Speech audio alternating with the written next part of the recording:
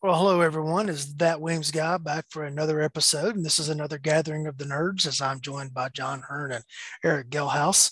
Uh, this is going to be a little bit different of a show tonight because Eric is actually joining us from the road, calling him by cell phone.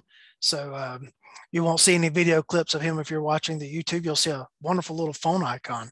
And so you also hear some road noise and stuff in the background. But Eric, say hello to everybody. Good evening, everyone. All right.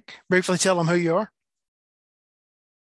So, Erick Gelhaus, retired cop from out in Northern California. Uh, Now I'm back to being a gun writer. I do a little bit of teaching. Yeah, did the academic thing a little bit. That's kind of it. All right. And you also just got a new position as the editor of a magazine, correct? Yeah, so back in January, I became the editor for American Cop magazine. It's online only. It's one of the Firearms Media Group publications, so it's there with guns, American handgunner, and shooting industry. Yeah, I saw an article that was put out in your magazine this week, and it had references to some guy named John Hearne. It did. It did. We lowered our standards and went and did some mindset and human factors issues. So it did an article on John's classes. It's difficult to get to Force Science. That's a week-long class. It's difficult to get to some of the good human factors training. But John has distilled the significant stuff out of all of those classes into an 8-hour presentation, along with some other stuff that I think is relevant to the defensive shooter or the working cop who's concerned about their performance under fire. And so we kind of tried to address some of that in the article. All right, then. Speaking of lowered standards, John, introduce yourself. I'm not going to say anything. I'm just going to let Eric keep talking about how wonderful I am. I know you won't do that, Lee, but Eric apparently certainly will, and will even put it in print. But yeah, I'm John Hearne, currently serving law enforcement officer somewhere in the Deep South. Been on the job, started part-time 92, full-time since 2000. Kind of dual career track, working the law enforcement gig. Also have a background in some formal education research. I've been researching, presenting on various topics related to the self-defense world since about 2005. Range master staff instructor, Thompson, putting up with me since about 2000. I just stopped doing the math. Everybody else has to do the math for how those numbers work out. But I've been around for a little bit, seen a few things, occasionally stumble upon a gem to share. All right. Well, this episode is going to take a little bit of a different path from the evolution of training history. We're going to talk about significant events and how they have impacted either training or certain takeaways that we should all carry from those incidents. Now, most of these are going to be law enforcement instances, but perhaps there are some private sector takeaways as well. The first of those instances we're going to talk about is the onion field. This was an incident that took place, I believe, in 1963, was written about in a book by Joseph Wambaugh, and then was later turned into a movie in which a young Ted Danson played one of the detectives involved in the case. And basically this involved two plainclothes detectives that made a traffic stop and made a stop on a car. And basically bad stuff ensued. So John, if you would take over from there. My understanding is that one of the suspects got a drop on one of the other officers and took his weapon. Basically had a revolver screwed into the small of the back of the other officer. And the officer told his partner, hey, he's got my gun. He's got a gun in my back. You need to give him your gun. So both officers surrendered their weapons, were driven some distance out of Los Angeles, and then taken to an onion field. And one of the officers was shot in the back of the head. The other officer was able to escape and flee on foot. The guys eventually ended up in prison, but it was way too late for the officers. Yeah, Eric, you got anything to add to the synopsis? If I remember right from the exhibit at the LA Police Museum, there was not just a gunshot to the back of the head, there were additional rounds fired. Not that it would have changed the outcome, but I think there was more than one round fired into the deceased officer, the murdered officer. Okay. And our takeaways here are multiple. So Johnny said the first one involved not giving up your guns. Yeah, there's a situation, some of the FBI research indicates the same thing of what do you do when you're facing a drawn gun. It's not that kind of hero scenario that we like to think about. It's a pretty bad situation, and having some kind of solution to that in the back of your head is going to be important. And I think it's also, to a certain degree of mindset, we now know that giving up your gun does not turn out well. So, having expectations about what your partners are going to do, whatever you can do to facilitate what your partners need to do, it's going to be very, very important. So, not giving up your gun, not surrendering that way is the first big takeaway from that event. All right. And then our second big, go ahead, Eric. I would just say along with that is both weapon retention and disarming training, right? And I get that not all the training on that out there has been proven out for real, but having something to work off of, as John said, having a plan, having the mindset to carry it out, conclusion is going to be significant. All right, John, the other point you raised would be carrying a backup weapon. Yeah, I think that was one of the, this was one of the cases that, the event itself happened in 63, but the book was published in 73. And that was right at the beginning of the officer safety movement really gaining steam, after Newhall in 1970. So, the need to carry a backup gun, especially, back in the day when, you've got a revolver, you've got the 6 in the gun plus, something in a drop pouch. Reloads were, insufferably long in that situation. So having a second gun to go to was definitely seen as a smart option back in the day. Sadly, I don't see as many guys carrying backup guns as they used to. And I think it's because we've gotten spoiled to high capacity 9mm. We just don't ever assume that, the gun might be there for a worst case scenario as a life preserver when the lifeboat has failed. Eric, any thoughts on that? Continuing down the backup gun road, there are still agencies that if not frowning on backup guns, outright discourage and forbid them by policy. And for the life of me, I can't figure out why. You'd have a situation where an officer takes a catastrophic injury to their shooting hand. They may not be able to get access to the primary pistol, the only pistol at that point if they don't have a secondary handgun on them. Maybe the situation where you have to arm another officer, an off-duty officer with it, which has been discussed by our friend Chuck Haggard and some others. Have a policy where you have to have make, model, serial number, and caliber of the backup gun on file, and you train with it, and you qualify with it. It takes away the argument that a second gun is a drop gun. And puts it into a piece of life-saving equipment that's no different than anything else. It's analogous to the airbags to a seatbelt. Yeah, the first aid. Go ahead, Eric. I'm sorry. Go ahead. I didn't mean to cut you off. No, I was just going to say that they should be encouraged, not discouraged. They should probably be issued as well. Yeah, the agency that I started with did not allow backup weapons, and I don't think that policy has changed there. One thought that for the life of me, understand. Go ahead. One thought that came to mind, another takeaway with this is, the old saying, never get taken to crime scene number 2. Yeah, that was, I meant to mention that there's several crime scene number 2s in these incidents we're going to discuss. And, the Onion Field and the event in Memphis that we'll save for a later show definitely shows the perils of being taken to the second crime scene. That second crime scene basically allows them to take their time and do as they will with you. And that never works out well for whether it's an officer or just a standard crime victim. Going to that second crime scene is never good.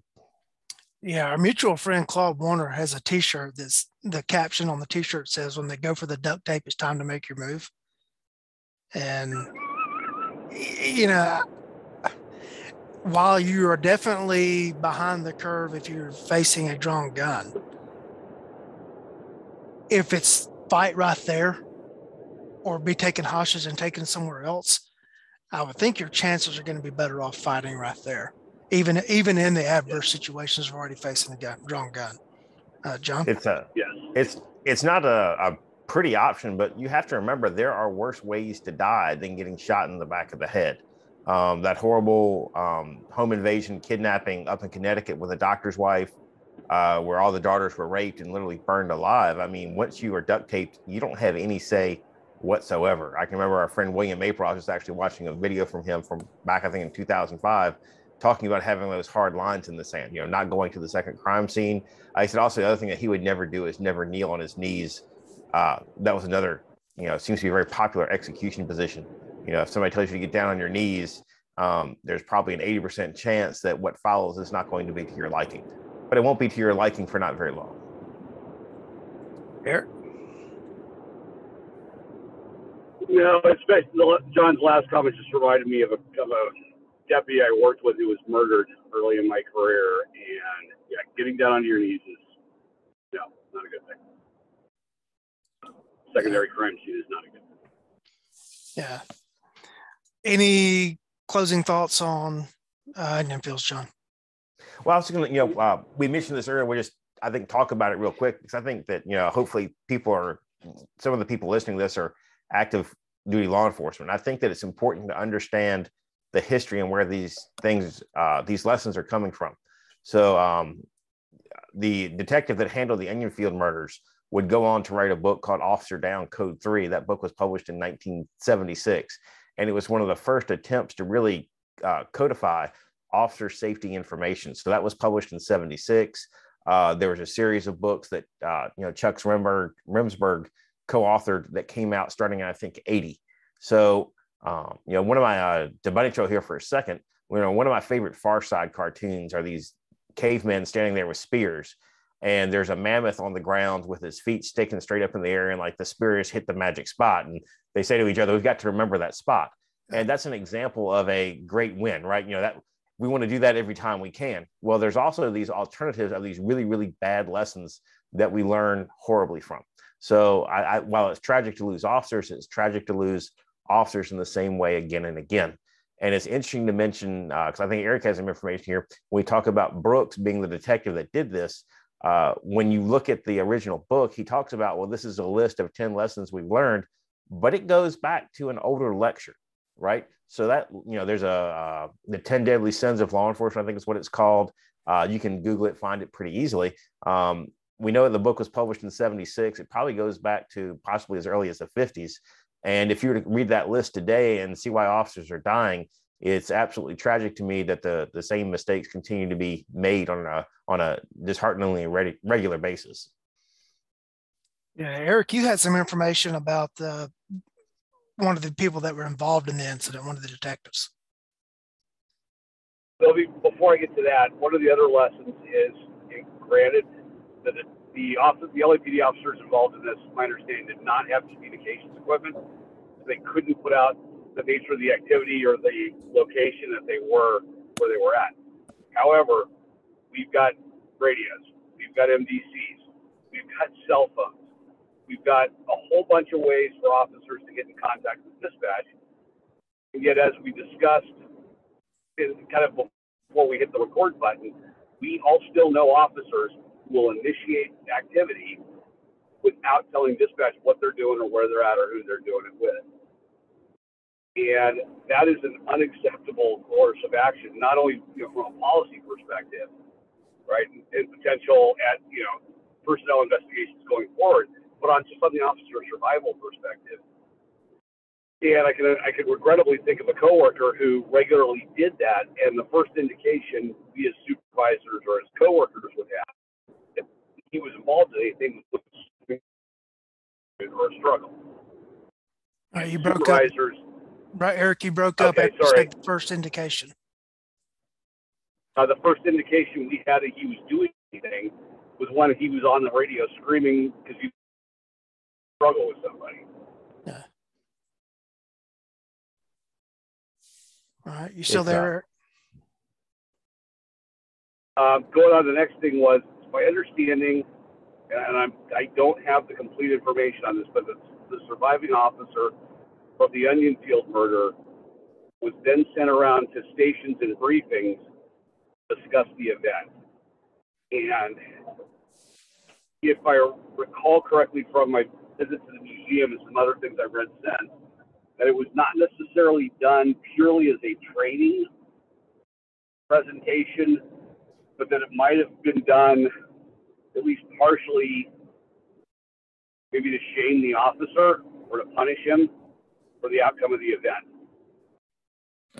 I would hope that agencies are doing a better job dealing with folks in the aftermath of a critical incident, especially something where one's partner was murdered, than putting them in that kind of situation. So those are my two thoughts there. As for the Brooks book on Officer Down Code 3, the fatal errors listed in that are as valid today and as meaningful today as they were then. And I apologize, I've been on the road all day, so I don't have some of these things at hand like I would like to. Sure. All right, we'll move on to the next incident, which is what I think is probably the most pivotal incident in the so-called officer survival movement that launched out of this era that we're dealing with, late 60s, early 70s. And that's going to be the Newhall incident, sometimes referred to as the Newhall Massacre. And this was 4 California Highway Patrol officers that got into a shootout with 2 armed suspects. And the aftermath of this incident completely changed how firearms training was done within that agency. And then that's kind of spread across the country. And John, I know you've done a lot of, what's that? Maybe, because it turns out there's some mythology out there that wasn't completely accurate. Yeah. All right. John, you have done extensive research into this incident, so I'm going to turn it over to you to give a good overview of it. Okay, so I take it you don't want the 2-hour version of the presentation? No, I want to go to bed in a little while, so go ahead. Okay, so April of 1970, there's a call for somebody brandishing a firearm, or basically a confrontation with an aggravated motorist along what is the I-5 corridor. They provide a suspect vehicle description as well as literally the tag off the car. So further on down the line, 2 California Highway Patrol officers see the vehicle. They radio ahead, hey, we found the car. It looks like it's occupied by 2 clean-cut males, which, was kind of significant because at least they weren't dirty hippies, which was, a concern in the 70s. The officers make a plan. They're going to wait till the vehicle passes, like basically the second exit down, and they'll all stop the car together. The car decides to exit earlier. The car that was behind it lights the car up while the other officers are headed that way, tries to stop it. It does not yield immediately. It pulls into a parking lot of a combination gas station diner. And one thing that's weird about Newhall is that the diner was filled with a church group, and their bus is literally parked outside, and they're watching. This fight is witnessed very heavily because it literally takes place in front of probably scores of witnesses. So the vehicle comes to rest. The suspects are very hardcore criminals. One's a legit sociopath, one's a legit psychopath. They both killed people, served time in some of the worst prisons in the country. They literally are the worst of the worst. Amazingly, the suspects stop their car right at a point that channelizes the officers' movement where they're limited by ditches. The officers officers exit the vehicle, give a bunch of commands to the bad guys in the car. They don't immediately respond. The driver eventually gets out, assumes a handcuffing or a searching position on the trunk without being prompted, which is a pretty good clue. The officers go ahead and approach. The officers aren't covering each other. The other officer who's in the passenger seat has an 870. He goes to deal with the passenger of the car. He's got the 870 in one hand, reaches down with his left hand to open up the door. When the door's open, he gets shot immediately, and that's the start of the festivities, for lack of better words. The first officer goes down immediately. The officer that was searching the bad guy on the trunk goes to engage the other, the bad guy that just shot his partner. While he's doing that, the bad guy he was searching moves off to his side, shoots him twice, bullets transecting laterally across the body. Never a good combination. He dies right there. The second unit that they were supposed to be making the traffic stop with is literally arriving on scene while the shots are being fired. They get out a radio call. They deploy, again, deploying a shotgun and a revolver. They have a little bit longer time in the fight. Basically, the officer with the shotgun mismanipulates it, leaves an unfired round of double-aught buck laying on the parking lot. The officer with the shotgun shoots the car a lot, hits one of the bad guys with a single pellet of double-aught buck. He gets shot repeatedly with double-aught buck himself. One of the things that I love about Newhall is that there's literally a civilian witness driving by that sees all this going on. He's a former Marine and decides to interject himself into the fight. So he actually picks up the officer's gun, attempts to engage the bad guy. Unfortunately, the gun, he gets one shot off, wounds the suspect with some frag before he realizes the gun is empty. In the meantime, the other bad guy and the other officer are exchanging shots in a heated exchange. The officer at the back of a car fires 6 rounds, misses all 6. The bad guy fires 4 rounds, hits the officer with 3 of the 4. The officer at this point is empty, so he drops down behind his patrol car. Unfortunately, he didn't do so in a way that let him know the bad guy was approaching. So he's struggling to reload his revolver from dump pouches, gets 6 rounds in the gun, gets the cylinder closed just in time to realize the bad guy is standing over him, at which point the bad guy shoots him 1 time in the head with a 45, killing him instantly and leaving him dead. So at the end of the exchange on the parking lot, 4 officers are already dead. A third car of California Highway Patrolmen arrive on the scene, exchange additional shots with the suspects, driving them off. Manhunt ensues, and there's actually another shooting involving an armed citizen in the middle of that as well. One of the bad guys ends up committing suicide, and the other guy goes to prison for a very long time. And he was actually interviewed. Actually, both bad guys were interviewed before they died. So we know a lot about the bad guys, what they were thinking, the whole thought process that was going on with them. So it's a very, very rich incident to dive into. And I use it as a case study just because there's so much information available about it. Just literally book after book has been written on it. So you can get a lot of information out of that fight and understand the actors probably better than you can in most fights. So that's New Holland, probably way too longer than you want it. Now, you said both individuals were interviewed.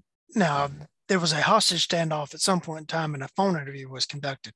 It was a phone interview with the officers, and I think also a local disc jockey. And it was interesting. And with the bad guy that got hit with a single pellet double up buck, he's actually on record as saying, well, what happened when they shot you? And it's like, well, it just made me mad as hell.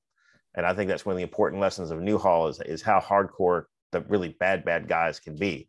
I mean, the bad guys had literally been out shooting and practicing that day that the shooting occurred. So I think most of us have come out of a class or off a trip to the range, and everything's just kind of spun up and you're like dialed in. And that's how the bad guys were the night that they were stopped by the California Highway Patrol. I think the other thing that's important was that they had planned this thing out in advance.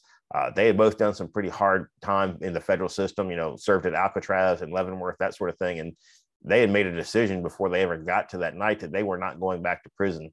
So, they were just looking for the opportunity.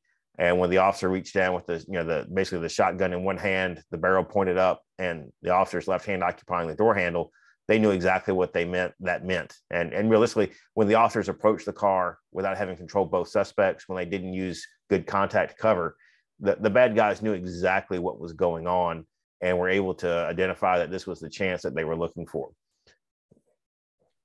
Eric, anything on the incident itself?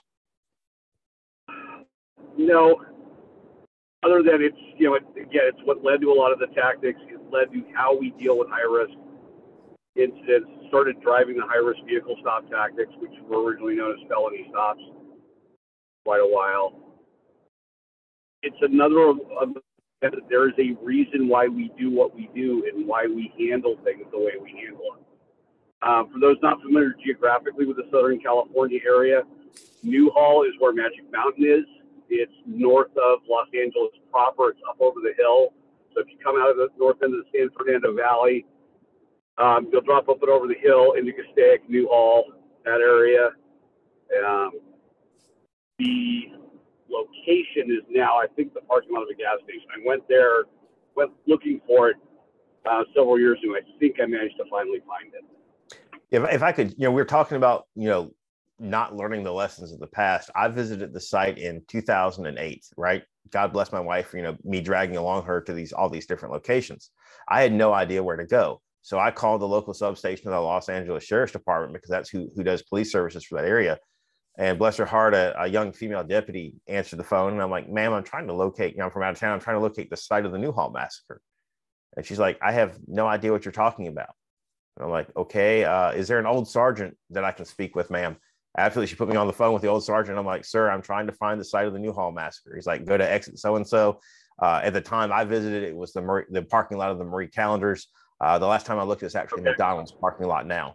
But at the time I visited, it was the Marie Callender's parking lot. But like literally, I mean, this is an officer serving in the community where one of the most significant law enforcement gunfights had occurred, and they literally had no idea what had happened in the town that they were working in. So again, we're horrible at passing on our history and these very, very hard-won lessons.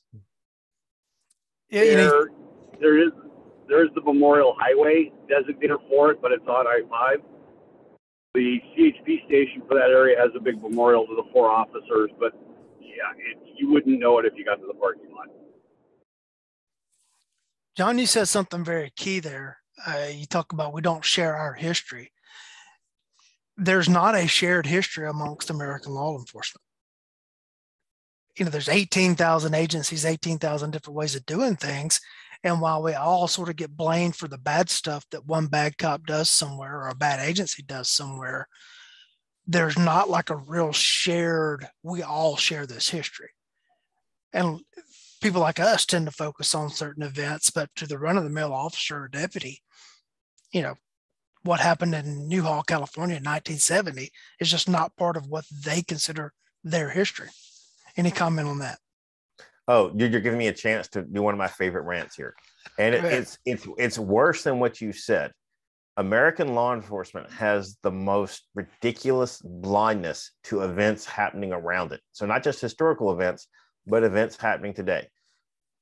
I'm not saying that it was happening to Coney County, but in a lot of agencies, okay, the agency next door, like thinking of a suburban department with adjoining cities, they can, one department can get into a huge gunfight with, suspects armed with rifles and, oh my God, horrible losses, barely winning, that kind of stuff. And the department that had the gunfight will change. But the department literally adjoining them geographically will go, well, that was something that happened over there that has absolutely nothing to do with us. I'm familiar with one of the larger departments, and they had a very progressive firearms instructor, and he had, was very serious about pushing out patrol rifles. He had gotten the authorization for the patrol rifles, and they sat in the armory for years. I'm not sure if it was like 3 years or 5 years, but the higher ups would not sign off on the patrol rifle program until they almost got a bunch of cops shot up. They tried to take down, I think it was a very highly violent Asian gang, and they're shooting up patrol cars, with AKs with drum magazines. Unfortunately, they never managed to kill an officer, but only after you've got multiple patrol cars shot up, you got this huge incident. It wasn't, they had the tools, they had the training ready to go. It wasn't until it happened there that they would decide to implement the program. So for getting, historical blindness, we have present blindness. That's something that happens over there that doesn't concern us. So one of the things that just absolutely drives me crazy is it's not that we just don't share our lessons, it's that the people in charge don't want to learn the lessons. Otherwise, they'd actually have to do something about it. Eric? Lost my train of thought on it. John, do you want to touch on the mythology about shell casings and pockets, and maybe I'll give you a chance to get up? Yeah, so there's a bunch of different books that have been written about Newhall. Mike Wood's book is excellent. I've got it on the bookshelf somewhere here behind me, and he goes into this event in great depth. One of the things that he was able to do was he was able to get a hold of the original crime scene photos from the Los Angeles Sheriff's Department. And when I do my presentation, I was actually able to use his connections to get those crime scene photos myself. One of the mythologies was that when I think it was Officer Pence who was tucked down behind the car trying to get his revolver reloaded, one of the mythologies about Newhall was that he had put brass in his pockets. And everybody said, well, that's just a great example of you'll train as you'll fight. They tell the stories of the manicured PPC ranges and, not wanting to drop brass on the manicured lawn and, get yelled at by the sergeant. Very, very clearly, there's a pile of brass there by Pence's position. So we know that he did not have brass in his pockets at the time. Now, to be fair, there is another fight that Bill Jordan writes about in No Second Place Winner when he was with the Border Patrol. And in one of those fights, one of his agents actually did put his brass in his pocket, but it was a fairly atypical fight. We're talking like a 60-yard pistol fight. So putting brass in your pockets is, still obviously not a good thing, but almost a little bit more forgivable in the context of a, protracted pistol fight. So, the brass in the pockets is one of those things that did not happen at Newhall, but training artifacts like that do happen. And there have been other instances in which officers have put brass in the pockets as a result of, training for convenience as opposed to training for reality. Yeah, I was told that in the academy about the brass in the pockets. I don't remember it being necessarily attributed specifically to Newhall, but over the years I've heard it specifically attributed to that. One key thing to talk about here too is that the CHP guys were not allowed to use speed loaders. They had to reload from dump pouches.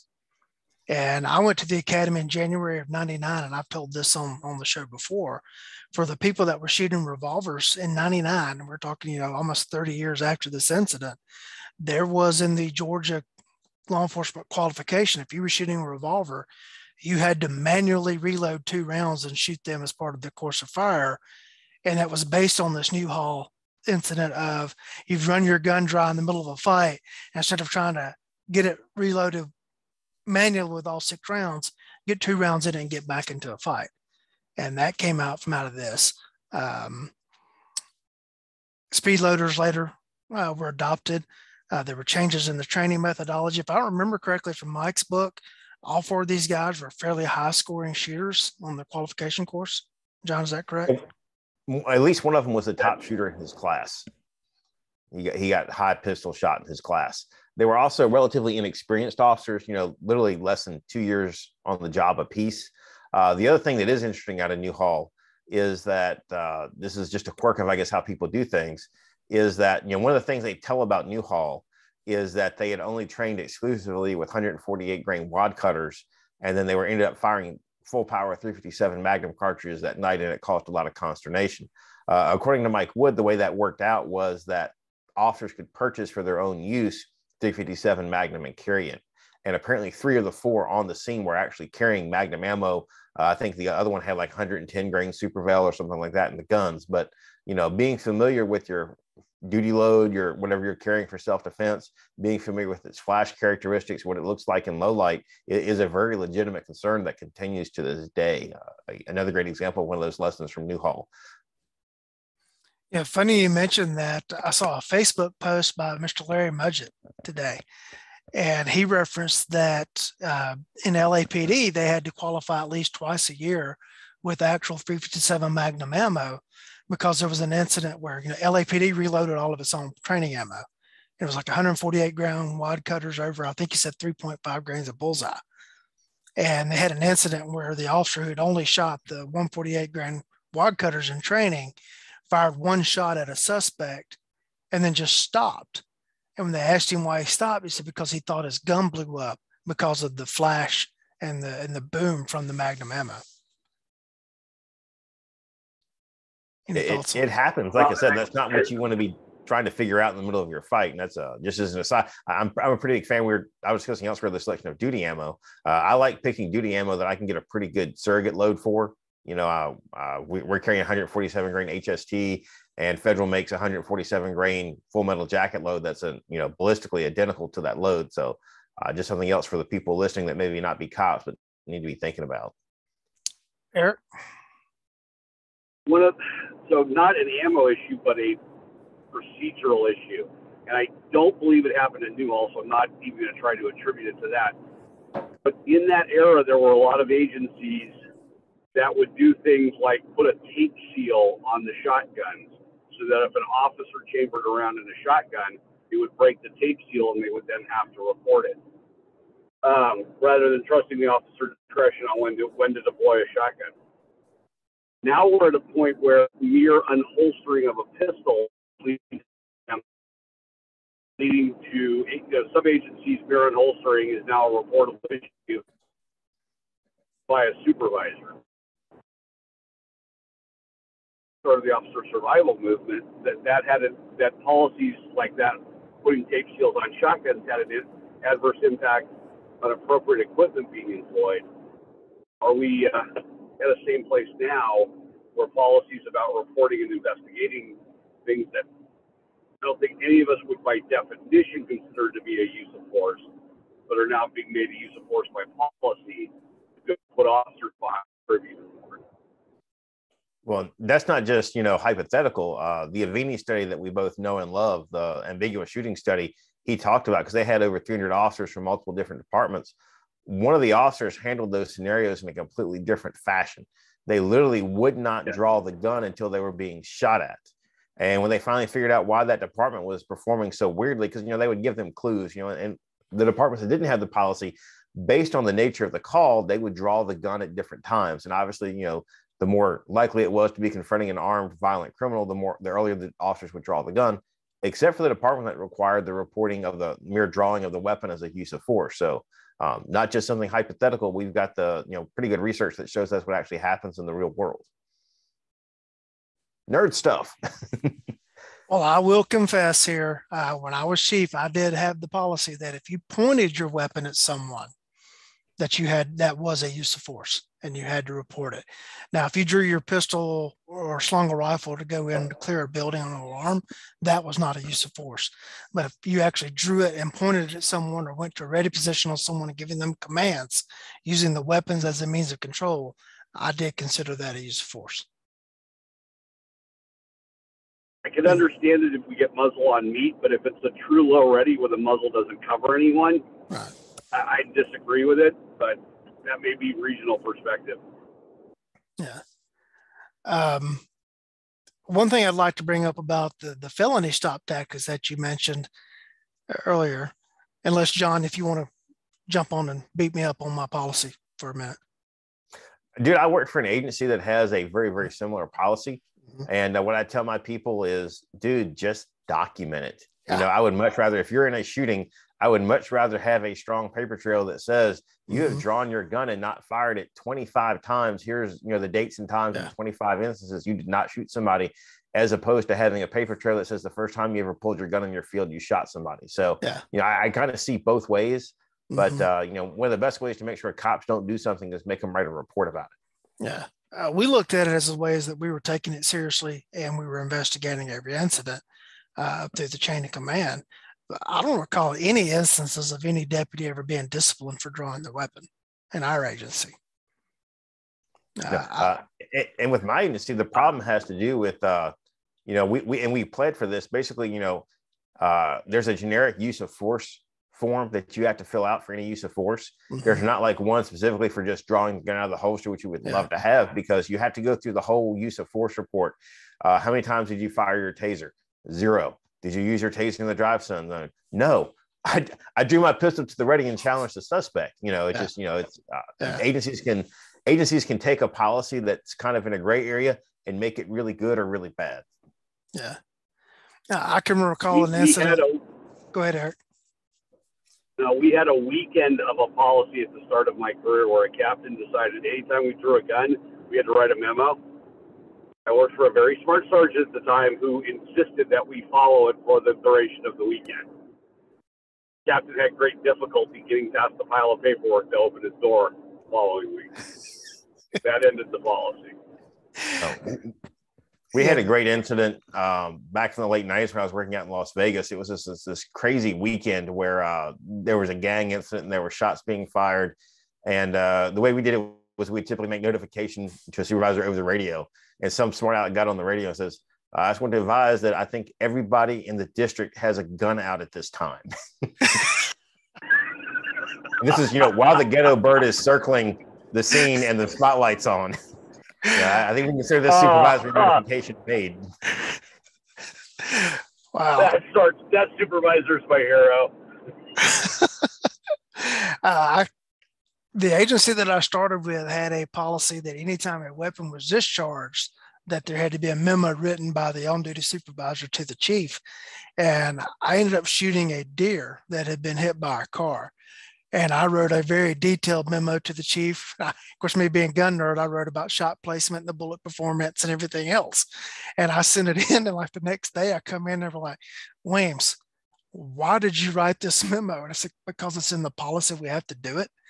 I was the only one in the agency, including the administration, that knew that it was in the policy that we had to do that. I was amused by that point.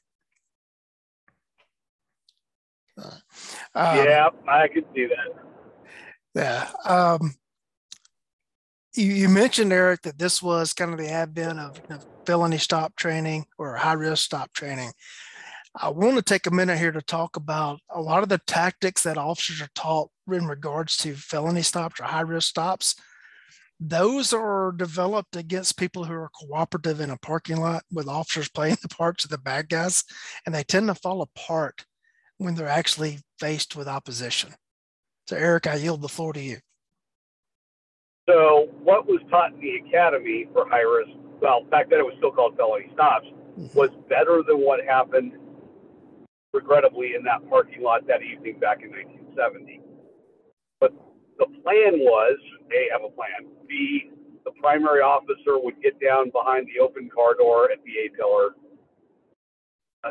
Additional officers coming in would either move up to the passenger door at the A-pillar or work from the same spots on their car. They would give commands. They would hopefully gain compliance from the suspects, cooperation and compliance, pull them out of the car, handle things one of two ways based on organizational philosophy, which was either put them out alongside the car or call them back to the patrol cars, handcuff them, search them, go from there. The problem was, like we said, these tactics weren't built on non-compliance. They weren't based on oppositional behavior by the suspects. They were based on the suspects complying. But at least we had tactics, and it was interesting because the same things that were taught in the early 80s were taught when I went to the academy in 89, were still being taught the vast majority of my career. It wasn't until towards the end of my career that I started seeing different training based on non-compliance by suspects, based techniques that would work with when opposed by the suspects, coming out and being actively pushed out. This is a historical footnote. The other thing, okay. The other thing that makes Newhall difficult was that at the time, the original call was just a misdemeanor. And at the time, just having a weapon involved wasn't enough to trigger a felony stop procedure. So even if those tactics had been refined and available at the time, the mindset is that this area was just north of LA. And it was definitely more rural back then. This is where everybody from LA came to go and shoot, out in the mountains, kind of a thing. So if you look at it from the standpoint of how that call was seen in 1970, it was considered a low risk stop. It was somebody who waved a gun at somebody going down the road. That was apparently something that, happens every day in 1970. And I bet happens every day in 2022 in California. So even had that tactic, been readily available and refined, they had not had the mental triggers put in place yet that says, hey, we need to be taking this matter more seriously than obviously they did. But here's the thing, though, is that one of the officers got out of the car with his shotgun. So obviously he's saying something's beyond the norm here. Well, they had so the way it came out was a brandishing call, which is the waving of the firearm around. John, I think it's in Mike Wood's book, then some other places, but they talked about kind of the organizational mindset of the Highway Patrol at the time. And this is not denigrating CHP. My car partner in my last stint in the gang unit was a Highway Patrol officer. But CHP was trying to do, I'm going to put it colloquially, kinder and gentler law enforcement, not necessarily intimidating law enforcement. And that might have been some of the thought behind why the tactics were what they were. Is that what I'm recalling from Mike's book? Yeah, they marketed themselves as the princes of the highway. And one thing that's interesting when you start digging into the officer's background, one of the officers had come from his whole family had been Greek grocers. Try saying that 5 times fast. And he was the first one to really break out of that mold in his family. And one of the things in Anderson's book he talks about was how he had very intentionally downplayed what kind of police work he would be doing. He wasn't going to be out there looking for really bad guys. He was going to be writing tickets for speeding and stop signs. And again, we'd recognize him now as an officer that meets the FBI's profile of an officer likely to be murdered in the line of duty. But California Highway Patrol very definitely branded themselves differently. They were the kinder, gentler, dare we say, community oriented. I'm not sure what our current buzzword is today. That was how they were being branded. That's how they were encouraging their officers to think. And unfortunately, Newhall Massacre is the result of that thought process carried to its logical extreme when it actually meets opposition. unfortunately, at some point, and I wish I could remember when the terminology changed, but I know it was well after I went to the academy, we got away from a felony car stop to a high-risk vehicle stop. And it wasn't outcome based on sentencing, it was behavior actions of the suspects. So you have a brandishing, you have a shooting, whether or not it's a felony or not.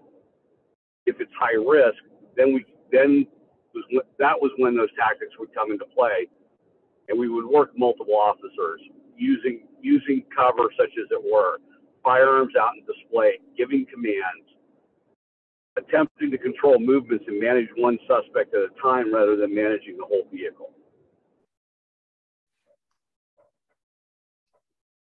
John, you got anything else on U-Haul? Well, I would say those are some of the key points and the takeaways as far as the officer safety goes. Like I said, I talk, I have a 2-hour presentation on Newhall.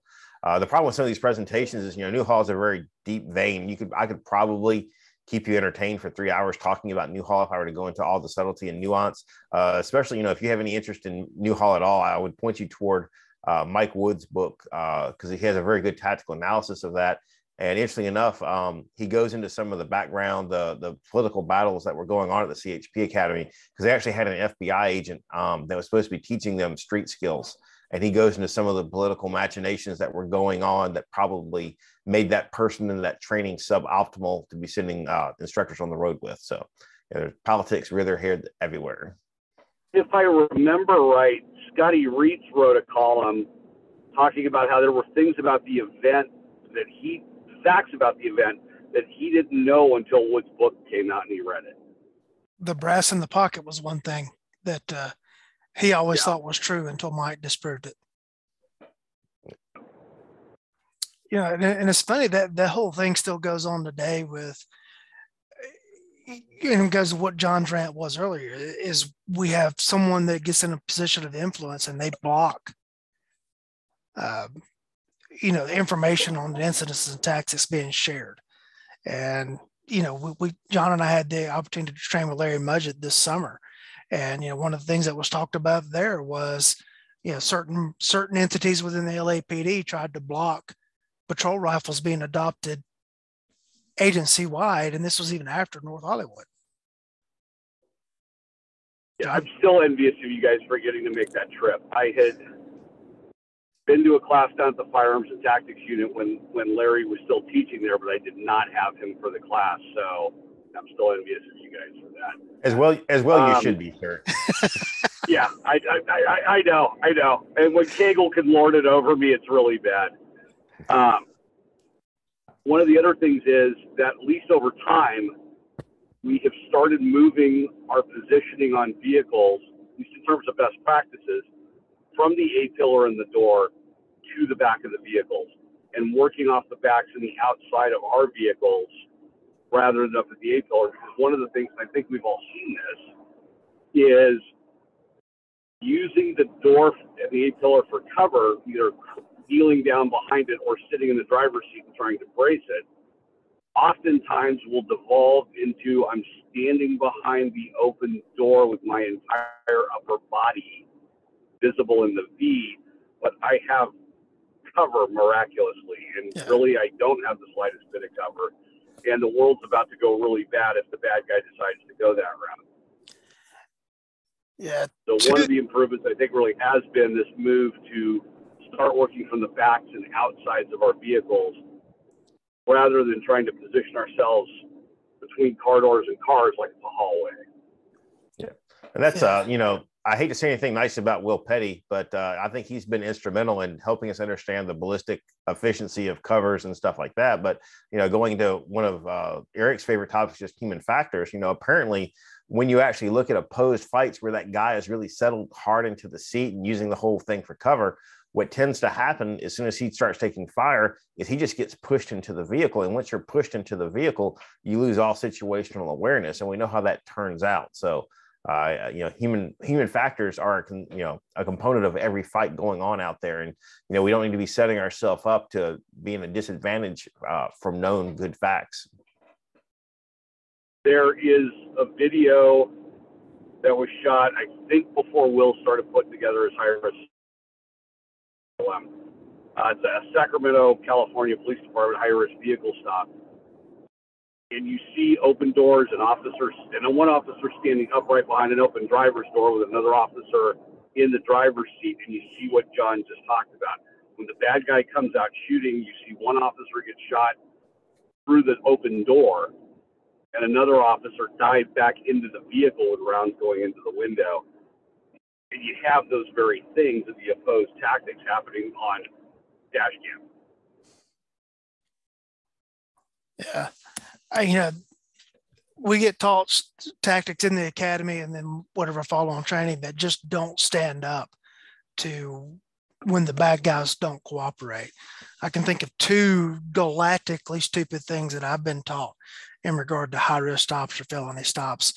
Number one is in an officer survival class, I was taught, if you're the driver, open the door, use your foot to stop it from swinging back, closed on you, but stay seated in the driver's seat, but roll out enough with your upper body to aim through the V at the suspect and give them commands. Still seated in the driver's seat. And I strongly objected into that in the class. And the instructor's like, well, no, how else would you do it? And I said, well, I wouldn't sit here where if that guy comes charging back, shooting at me through the windshield, that I'm just a sitting duck. If my wheels are stopped, I'm going to be out of the car on my feet. And preferably I'm going to be behind the car where you were talking about, Eric. And that was before I even knew any of Will Petty's work. One of the other stupid things I was taught in another survival class was we were doing a scenario with sim guns, and I was responsible for calling the suspects out of the vehicle. I'm walking a suspect back to me. I do have them stop, do the old reach back, lift up the shirt so you can see what's in the waistband. And I see a pistol tucked in the rear waistband of the suspect. And I start giving him commands to go to his knees, everything. And we form a contact and cover team, and we go up and we get the guy in cuffs, and the instructor comes up and he stops everything. He goes ballistic. And his suggestion was that I should have ordered the guy to reach back, take the gun out of his waistband, and have him toss it to the side. And I'm sitting there, just the list of ways that could go wrong. Let's see. You just sort of reach down, grab the gun, and manipulate it. Not terribly right.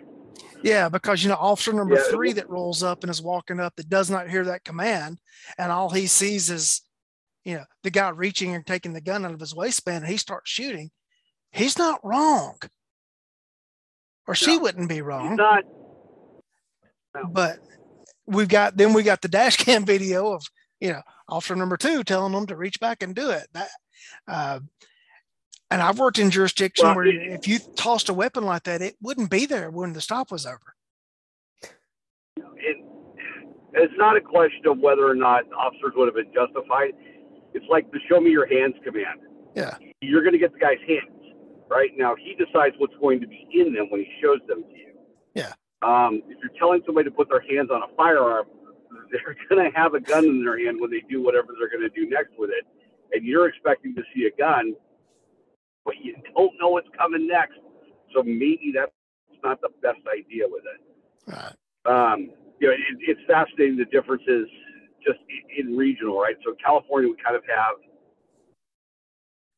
two different styles of high-risk vehicle stops, one of which involves calling people out of the car one at a time and then having them go prone or laying face down adjacent to the car. And then the other involves calling them back to the officers' vehicles and working with them from there.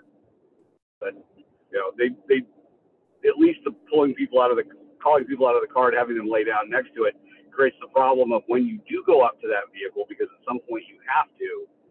How many folks do you need to cover the people on the ground and deal with clearing the vehicle? Not saying agencies do it wrong, because I know one that pushes it, but they have a whole bunch of resources on the ground that a lot of agencies will never get to. There are lots of parts of the United States that counties are being covered with 1 or 2 deputies, and they can't do the same things that agencies that are running 30 and 40 to a shift are doing, or hundreds to a shift are doing. Yep. And you got different roads. Yeah. Go ahead, John.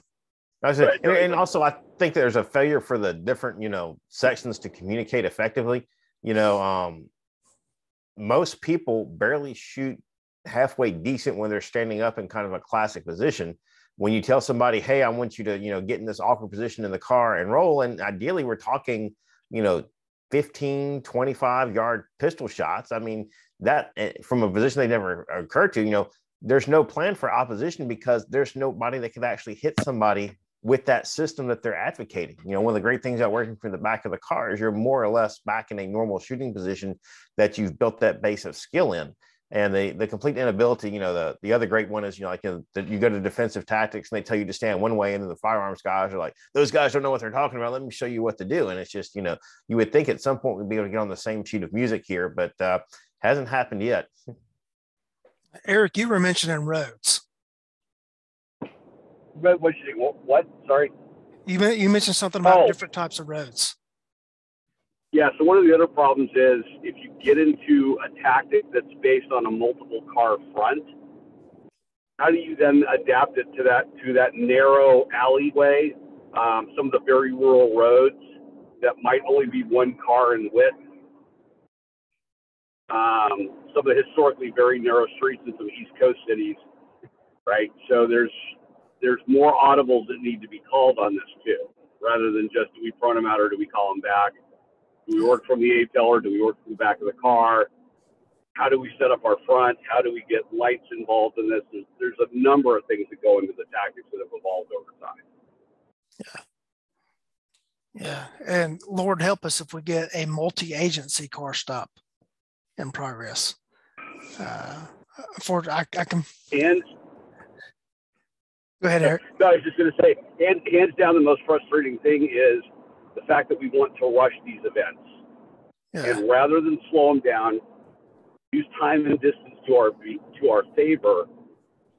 You still see events on video playing out where officers are rushing vehicles, forcing confrontations that they don't need to be involved in, forcing some very adverse outcomes that had we used the cars to our benefit in terms of cover, and use time to our benefit in terms of slowing everything down, we would not have had anywhere near the amount of negative outcomes out of it. Not just in officer deaths, in unnecessary injuries or deaths to citizens, and then all the money, criminal and civil issues that go with it as well. Yeah, it's almost like poor positioning is one of the 10 deadly errors that law enforcement makes. I think I've seen that written down somewhere. Yeah. Maybe in a book that you mentioned. Maybe. Yes. Yeah. And if you're an officer listening to this, Eric, with his company, Cougar Mountain Solutions, has a high-risk stop instructor course. I tried to host it earlier this year when we couldn't get enough signups for it. And, it's something we all recognize as a weakness, but nobody seems as willing to put forth the effort to address the weakness. Quick plug for it. Everybody's been to a bunch of active shooter training, but with few exceptions, all three of us happen to know one guy who's been to 2 active shooter events, our friend Chuck, right? Yeah. Not a lot of those happen. Agencies are doing high-risk vehicle and pedestrian stops daily. Yep. And we're getting some very different outcomes on them. And again, if the bad guy decides to oppose it, some of the tactics that are out there, some of the things that I'm seeing pushed by agencies, by non-law enforcement, by trainers with non-law enforcement backgrounds may be very problematic. That was one of the things I appreciated. We mentioned earlier the Mudgett class we attended. One of the things that Mudgett mentioned, and I think it's a great credit, is that apparently LAPD is huge on pushing and training tactics on a regular basis. And one of the reasons that apparently LAPD does as well as they do is they're really big on controlling distance, not closing with suspects until they're in a strong position of control. And, if you're going to get into a fight with a bad guy, the average officer is going to be better served being in a 10 to a 15-yard gunfight as opposed to a 2-yard gunfight. And, tactics, really do set the stage for what occurs. And, sometimes the bad guy makes a decision there's going to be a gunfight. All you can do is control what kind of gunfight it's going to be. Yes. Yeah, our mutual mentor, Tom Givens, often says that when it comes to cop involved shootings, is that the cop often initiates the contact, but the bad guy initiates the fight. And that's clearly what happened in the Newhall incident. So, Yes. Eric, any closing thoughts on Newhall? No, I think we've hit on everything. If you haven't read Mike Wood's book, please get it and read it if you're a trainer, if you're a supervisor. And that's a field training officer. That's a use of force instructor. That's a tactics instructor. That's a patrol sergeant and lieutenant.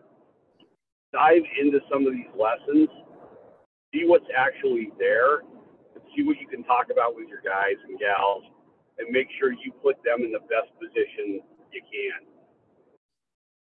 John, any closing thoughts on Newhall?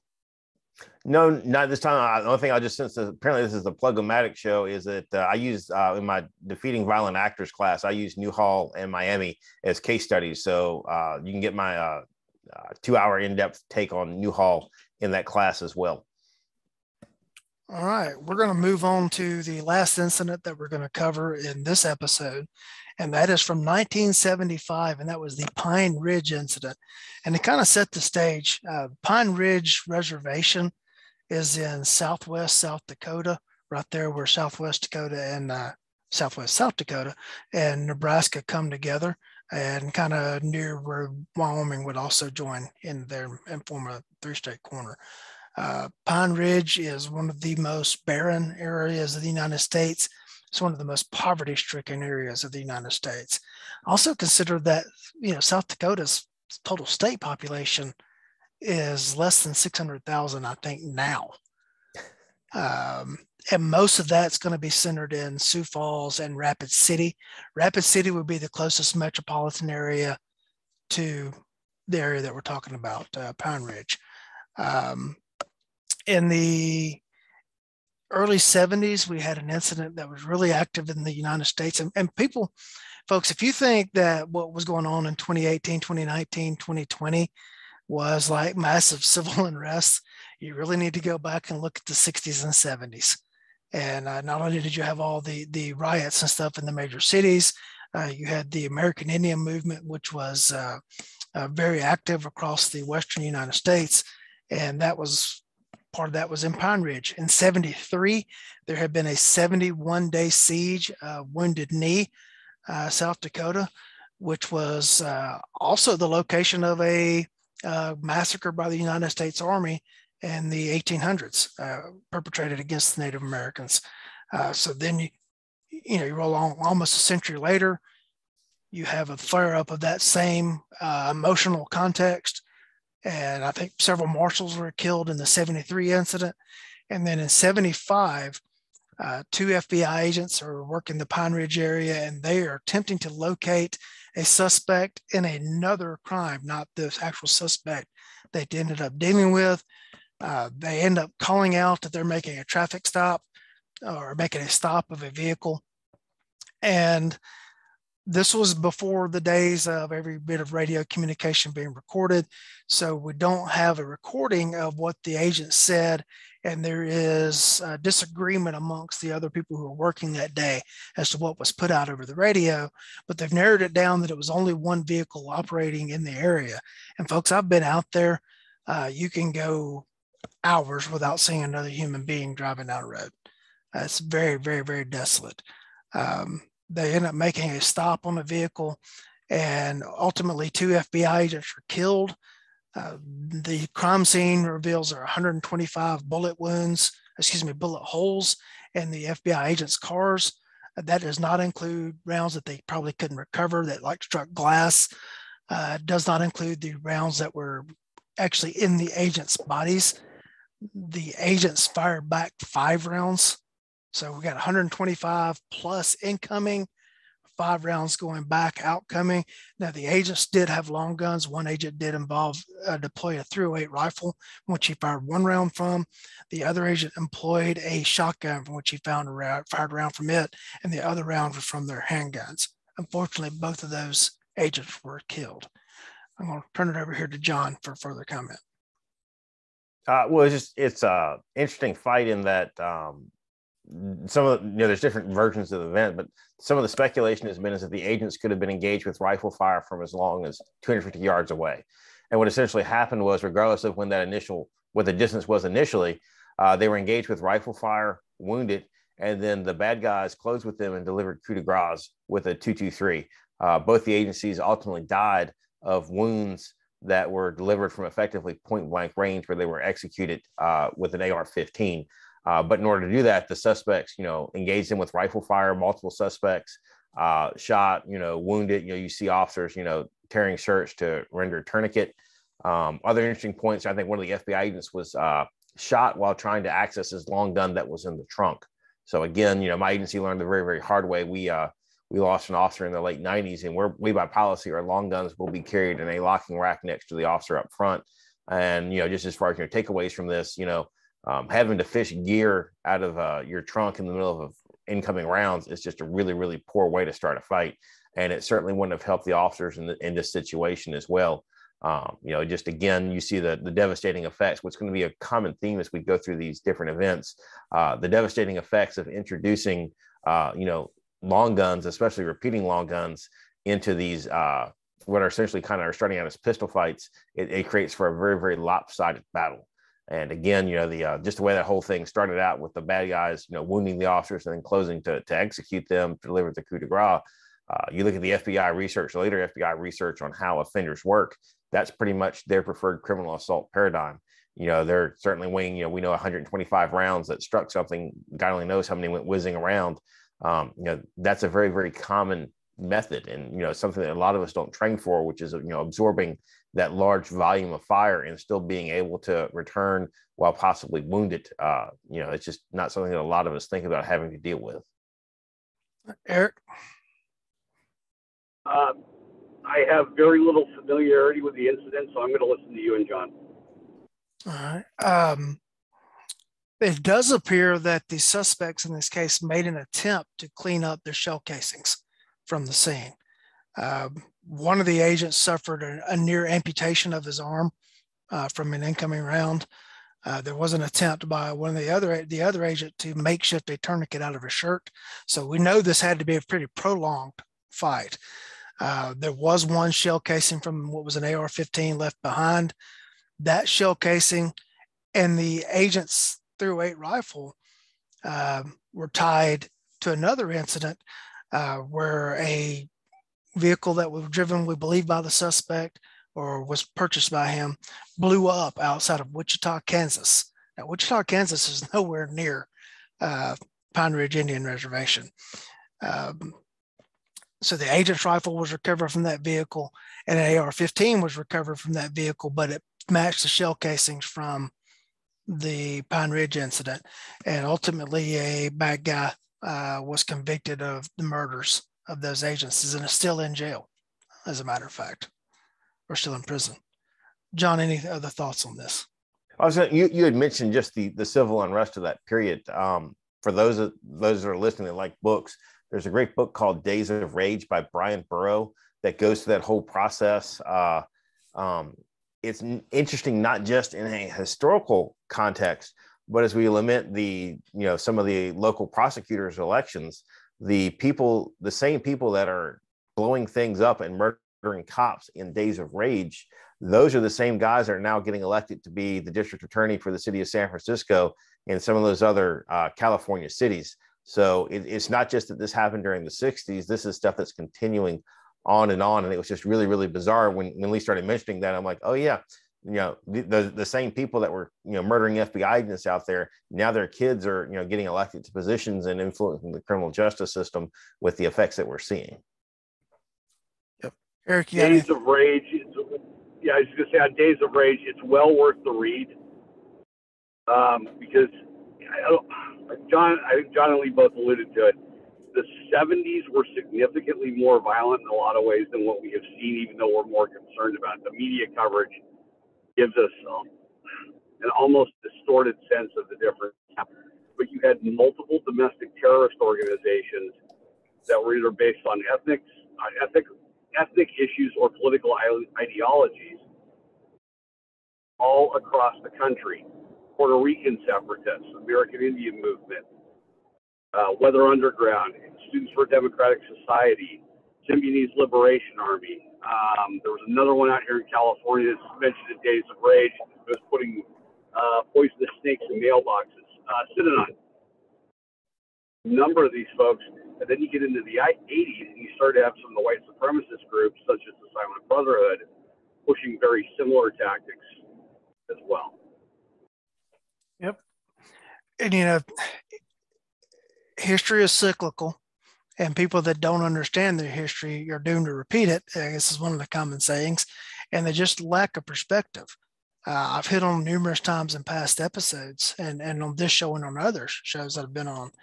1918, we had a pandemic that lasted for 2 years, wiped out entire families. That was the Spanish flu pandemic. 1919, we had massive race riots across the United States. And those were actually basically in response to a fear of communism. It just seems like the difference in the last couple of years is that they're pro-communist riots taking place. And,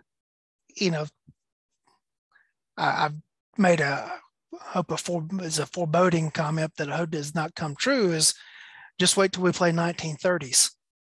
And it looks like we're starting to play 1930s again based on world events and our current economic situation here. So folks, get into some history books. The only thing that's changed is which way the armies are marching. They went east the first time. Now it appears like they're going west. Yeah. Yeah. And I saw a great clip the other day, Lee, you'll appreciate it. It says, those that don't study history are doomed to repeat it. Those that do study history are doomed to watch those that didn't study it repeat it. Yeah. Yeah. Unfortunately. And it's, I never understood how Custer's armies, the 7th Cavalry could have been wiped out by just walking up onto, thousands of Plains Indians until I went to the battlefield and saw the geography and saw easily how it could have happened. Yes, it's in the Great Plains and there's not a lot of trees, but it's not flat by any means, not in the approaching direction from which Custer, you just literally, they rode right up on the thousands of Indians like, oh crap, there they are, and got wiped out to a man. And, politics has the geography too. And we're seeing the same stuff play out now that played out in the 19-teens and early 20s. And then again in the late 60s and 70s are playing out politically in the United States again. Any comment? Yes, we are. All right, John? No, I Go ahead, Eric. I'm sorry. No, I was just going to say, it's, like you said, we're seeing events play out. We're soft pedaling some things. We don't, when I say the collective, we don't seem to be willing to come out and explain why we do what we do, why certain tactics have a valid foundation, and that the hard lessons we learned, what the cost was to develop those tactics. And by not taking the time to educate the public, the communities we serve, specifically on the law enforcement side of this, we're doing everybody involved a disservice. John? I think that educating the public that's willing to learn is hugely important. I think you're doing yourself a disservice if you think that these are benevolent actors that are just mistaken in their facts. A lot of the stuff that we're seeing is driven by a view of the world that in my mind is almost fundamentally evil. And they don't care that, we as law enforcement officers conduct ourselves in this particular way from lessons we've learned. There's people out there, people, arguably government officials in power, that are perfectly happy to see some dead cops. And, I would encourage us to influence those that we can influence, but also recognize there's some people that are, have walled themselves in the ideology of, this post-Marxist, tripe that aren't going to be reachable, but try to get to the people you can. Yeah, we're starting to see it in our area. We got a prosecutor elected that's just as you described, John, and who issued a very infamous quote, Day One memo. And we're starting to see very, very brazen crimes, very brazen thefts. And that's going to inevitably lead to violent confrontation. And because it's once a sense of lawlessness takes hold, it's not hard to take those other giant steps, because there becomes a collective responsibility versus an individual responsibility. It's no different than a sports riot. It's okay for us to all charge on the field and tear down this property, or for us to go running through the streets and tearing up stuff after an event because we're doing it, not I'm doing it. Well, that still is a bunch of individuals that are doing that. Yeah, we've got we have blessedly been able to live under the protection of a strong rule of law for so long that we've forgotten what it's like to exist without it. It's like a fish swimming through the water. The fish is not aware that there's water surrounding it, but it'll become very aware of it if you suddenly remove it from the water. And I hate to sound like a John Bircher and rule of law this, rule of law that, but that's essentially what people are arguing for. In the name of social equity, we just need to get rid of property and allow people to take what they need to. I mean, just the massive commercial thefts that are happening out in California. It's not fair to the people. Realistically, as these, they argue about this, but the businesses are basically abandoning these high crime neighborhoods. So all these complaints about food deserts and opportunistic convenience stores and stuff like that, it literally becomes a self-fulfilling prophecy. So these almost casual decisions, we're not going to prosecute retail theft to this certain level, just as an invitation to go and commit that theft to a certain percentage of the population. Eric? No, John's right. Yes, I think we should educate everybody, and as many as we can, and I will advocate that. But don't mistake that.